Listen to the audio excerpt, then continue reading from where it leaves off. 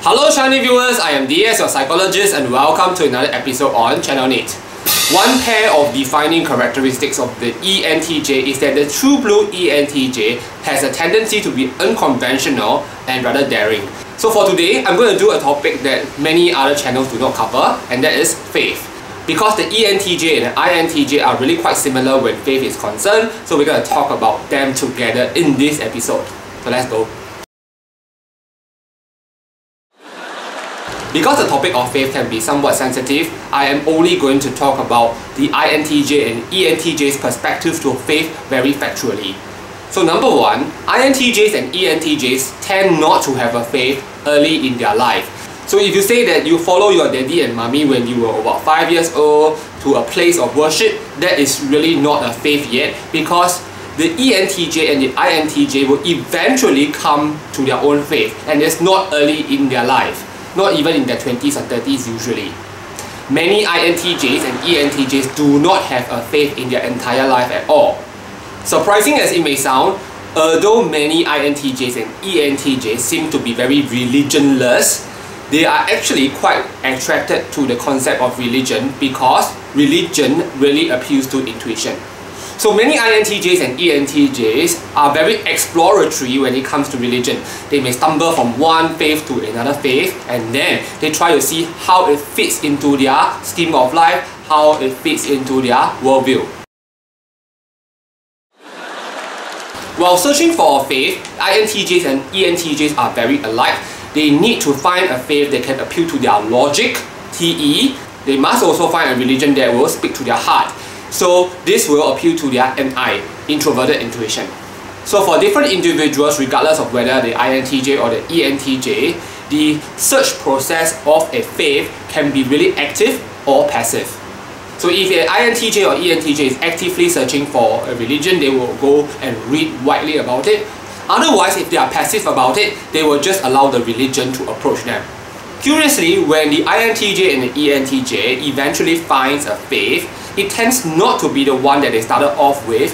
So regardless of whether your first point of contact to faith is through your parents or because of your own research, it is very likely that eventually the eventual subsequent final ultimate faith that the INTJ and ENTJ ends up in is not the first one.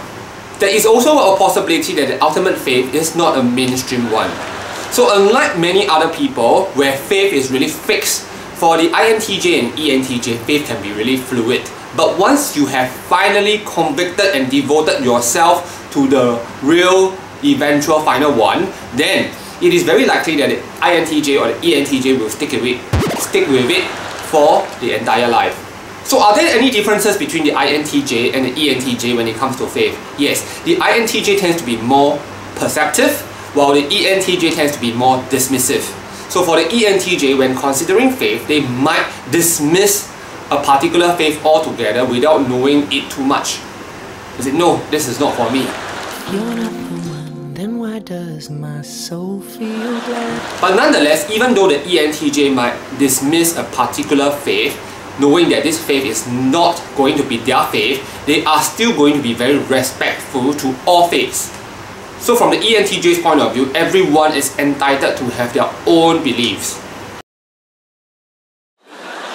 So because of this, the INTJ or the ENTJ is very unlikely to discriminate others based on religion or based on faith. But as an ENTJ, there is a small cluster of people that I might frown upon when it comes to faith. So the first group of these people are people who want to join a particular faith just because it is very trendy. The second group of people are people who actually believe in a particular faith without knowing it too much. So for the ENTJ and INTJ, if we decide to eventually follow a faith, we have internalized, understood the faith, and then we decided to be inside. So I really respect people who also go through the same process, even though we may belong to the same faith. But a lot of people are just joining a faith very blindly. The third subgroup of people that the ENTJ might frown upon would be people who use faith as a shield or front. So they may say that they are of a particular faith, so they do not do bad things. However, these people are people who really exercise double standards in life. So fellow ENTJs and INTJs, do you agree with the content of this episode? Is it difficult for you to find a faith? Comment below. So at Channel NITT, we try to do a lot of episodes that are very different from many other channels because we don't really care. So there are a lot of MBTI channels that avoid doing topics such as sex, politics, and religion.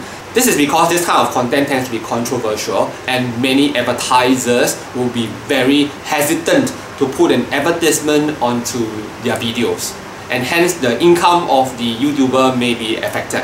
So if you have enjoyed this video, do give us a like to compliment us for our bravery. Okay, if you are new to our channel, do consider subscribing so that we can bring you more MBTI, ENTJ, INTJ and fun stuff. Okay, I'm going to sign off now and I'll see you in our next episode. Bye bye!